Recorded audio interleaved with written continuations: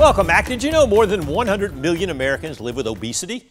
The CDC says that is about 42% of the country's population. For some, finding the motivation to lose that excess weight can be intimidating. But Fariha Abrar shares the wellness journey of a Warner Robins woman who says anyone at any age can take back control of their life.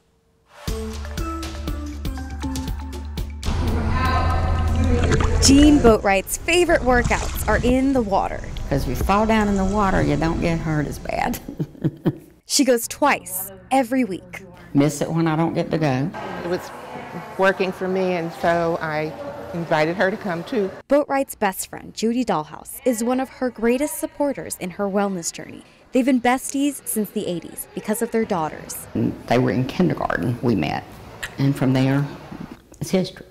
Boatright's daughter died in 2015 after living with muscular dystrophy for decades. It's a genetic condition Boatright still lives with today, but she has help keeping it under control through her weight loss support group. By the time she would have probably joined, she just wasn't in a mindset to do it. TOPS is a nonprofit weight loss support program, and it stands for Taking Off Pounds Sensibly.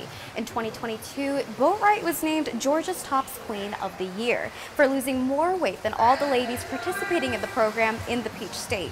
I thought, I doubt that.